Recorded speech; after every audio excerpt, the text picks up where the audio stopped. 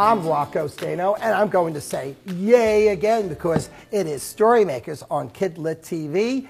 And one more yay is because Kat Yay is with us. Welcome. Thank you for having me. And you have a new book. It's my debut. The Truth About Twinkie Pie. And you're here for our first KidLit TV cooking segment. Say it again. Yay! Yay! And guess what we're going to make?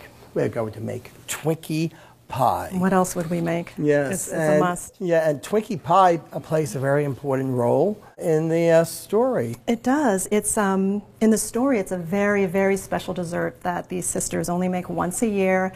It's from a recipe passed down from their mother, their mama, who has passed away, and it's very significant in their lives. It's significant to me too. It was the first recipe I thought of when I was writing the book. And we're going to make it, and you're going to teach.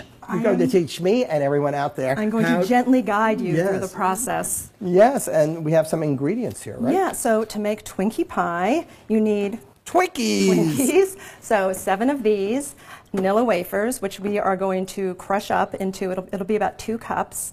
Maraschino cherries.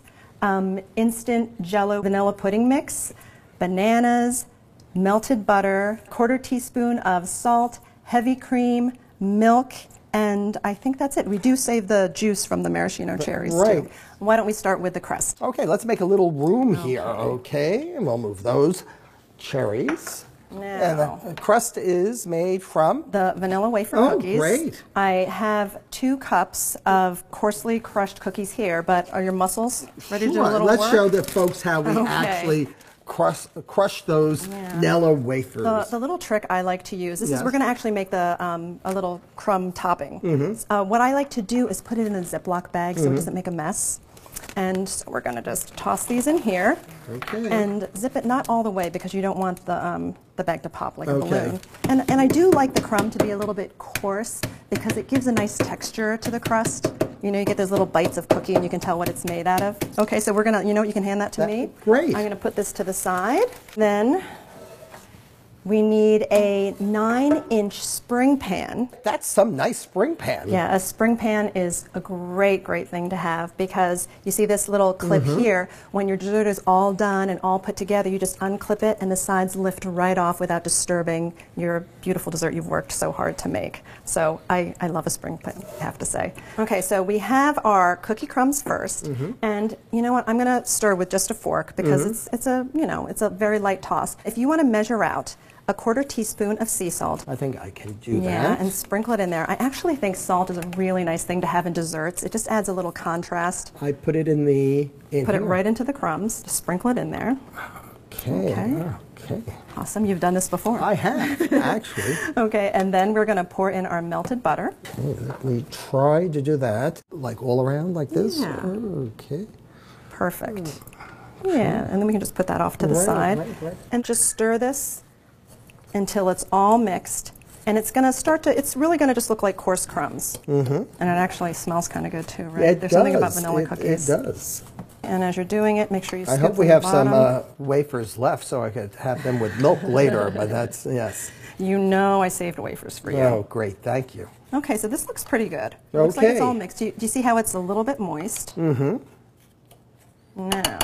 what we're going to do with this is if you would like to pour it into our spring pan. Sure, I will. And you can just dump all of it in there.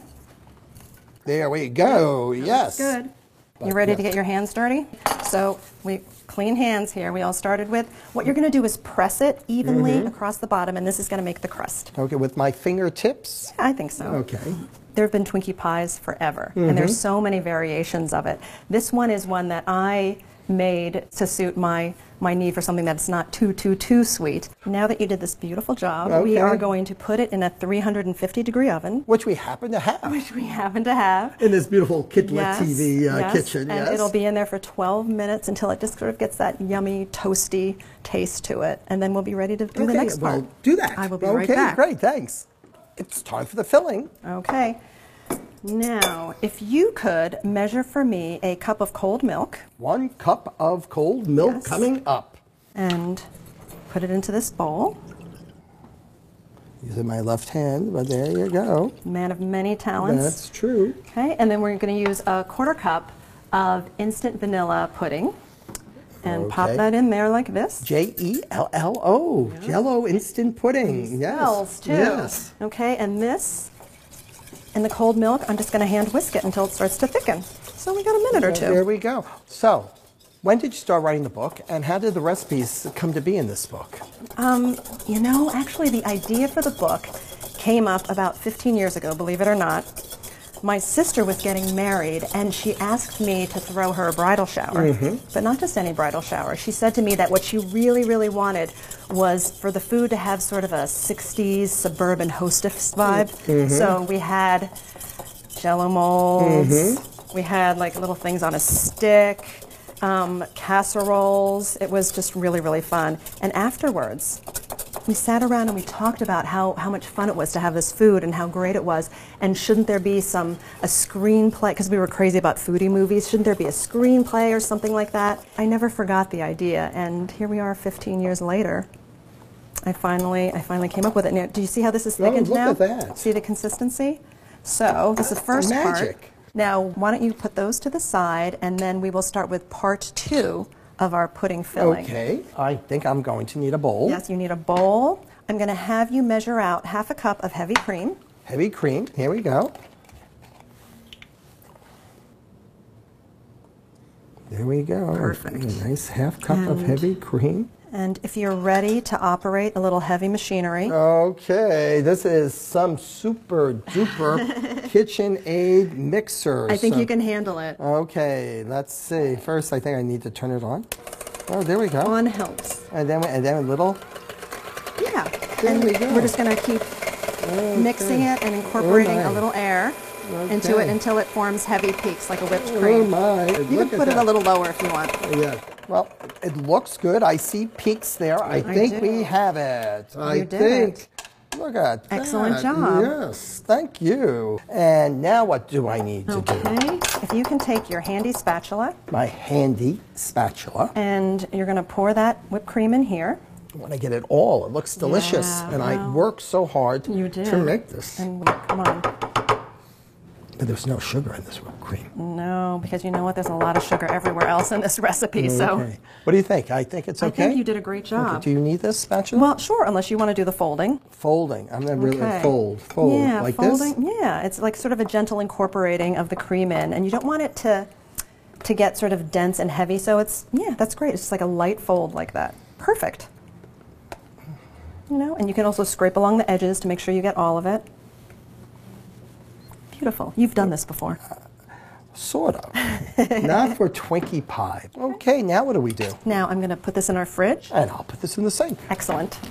Oh, and there's that crust. Well, through the magic of KidLit TV, time has elapsed, our crust has cooked, and it has also, importantly, cooled. Ah. So now when we put all our ingredients in it, they have a nice cool bed to lie down on. Can you guess what it's time for now? Ah, it's time for Twinkies. Yeah, so now the job I have for you is you are going to cut these in half. Right. And hand them to me, and I am going to line them around our springform pan. Okay, terrific. Well, I'll start. Awesome. Right. And like this, right? Yep. And, you know, when you were writing, you know, the Twinkies almost became a very rare item. Was that a problem when you were writing the book? You know, it's funny that you bring that up because I believe it was right as my agent and I subbed the manuscript that the Twinkie Gate happened. Oh my. Yeah. Well, so I didn't know if it was going to affect anyone's interest in it or if it was going to be a problem, but you know what? Well, I am glad it wasn't a problem because we got to meet Gigi and Dee Dee Delta Dawn and Gigi Galilei, yes. Tell us about those two ladies. Well, they're sisters. Yes. They are 9 years, 9 days, and 9 hours apart, and they grew up in a trailer park in South Carolina, and they entered an amazing cooking contest, quite like the Pillsbury Bake Off, actually was what I was thinking when I wrote it, and won $1 million. $1 million, that's right. Which is the actual prize of the Pillsbury Bake Off, and it changed their lives. So they won the Bake Off. Yeah, and Dee Dee, the older sister, who has always wanted the best for her little sister, who was so, so smart, decided to pack them up and move to New York, where she enrolled her in a really, really special private school. And she figured this was going to be the thing that changed their lives forever. So, private schools, do you have experience with private schools? Actually, I went to a boarding school. I grew up in a amazing Quaker boarding school that I only lived there for the last 2 years, my junior and senior year, but I went there from kindergarten. Mm-hmm. And now what school was that? Westtown Friends in Pennsylvania. Okay. Really idyllic, 400 acres, beautiful, beautiful. Do they know that you wrote the book? They do. I'm going to be there in the spring doing a signing there. Oh, terrific. I'm excited. Yeah. So what's next with the recipe? Okay, so next we're going to do some banana slicing. Okay. So we have 2 bananas here.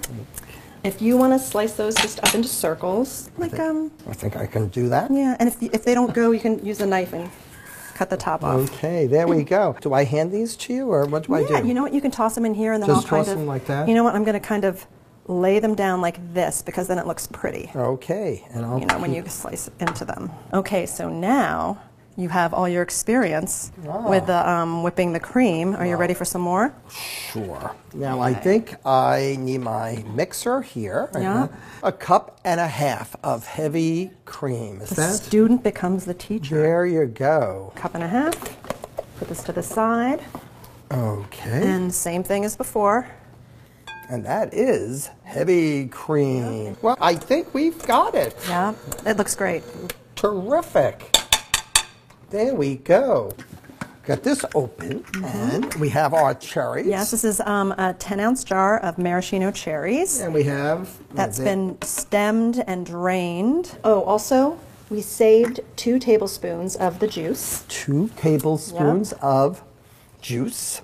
And for those people out there that have an aversion to sticky, red, maraschino cherries, we know that the Luxardo maraschino cherries are totally natural. They're not as red. They're yummy. Yes. I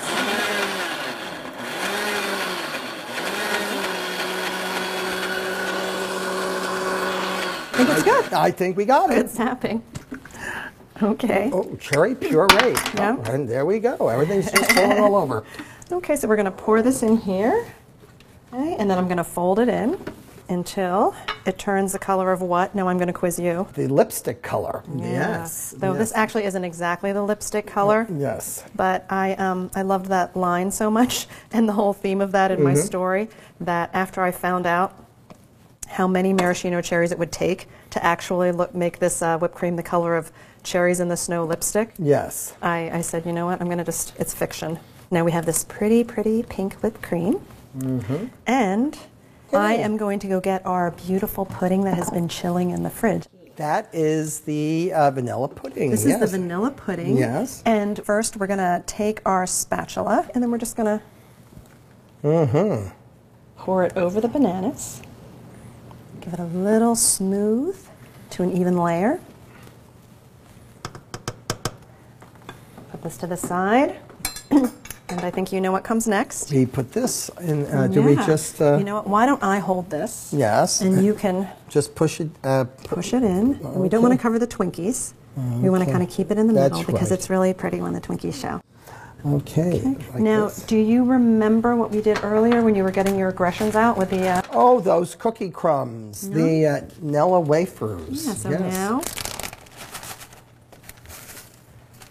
it's time for these, and we're just going to kind of sprinkle them on top. Delish. Yeah, it's pretty, right? And why don't you pick your favorite cherry and put it on top? We've got our organic cherry Twinkie pie. That's it. We could actually put cherries all around. You can pretty much do whatever Why don't you we would do like. that? That might be fun. And you know, I like the contrast with the pink and the dark. I actually like yes, it too. yes. And we're going to take this and we're going to put it in the fridge for maybe 20 minutes or so till it gets nice and firm. Terrific. You know, we have all these food recipes, but G has Her recipe for success. Yeah. Which is pretty simple. I mean, the one ingredient is just basically that Gigi should dedicate her life to studying. She pretty much spends all day and all night being groomed to succeed. And it's a tough thing for a young girl, but it's all she's known. As someone would say, life isn't a bowl of cherries. Yeah. And we have another book coming out. I do. I have a second novel for Little Brown that I'm working on, which does not have a title yet. And it's another middle grade contemporary realistic. And I have a picture book coming out with Disney Hyperion, I think maybe next year, called The Friendship. The Friendship. Yes. Yes. So is it about ready? I think it's just about ready. Terrific. Okay. Okay, let's get ready. We'll put that there. We'll get the cake cutter or pie cutter. And look at that. Voila. Okay, and now we are going to... Hey, it looks scrumptious. It looks pretty. What do you think? I think you should do the honors. I would be glad to. Okay. Looks great. Oh, look at that. It looks terrific. Yes, There you that's go. one. And if you want it to come out a little firmer, you can always leave it in the fridge a little longer. But you know what? Putting in whipped cream. That's it. How Can't can you go wrong. Okay. And we'll give that to you, and there's a fork. Okay. And I'm going to You know say, what? Touch forks. there we go. Bon appetit. Bon appetit. No, there was somebody on a cooking show that used to say that. My first Twinkie pie. Yep. And the next time you try it, you can do anything you want with it. I've seen recipes with pineapple in it, or some have chocolate in them. You can pretty much do whatever you want. Thank you so much for being here. And you know what the truth about Twinkie pie is? What? It was delicious, and glad. it was terrific having you here. It was terrific being here. Thank you so much for having me. Remember, until next time, give a kid a book in any format.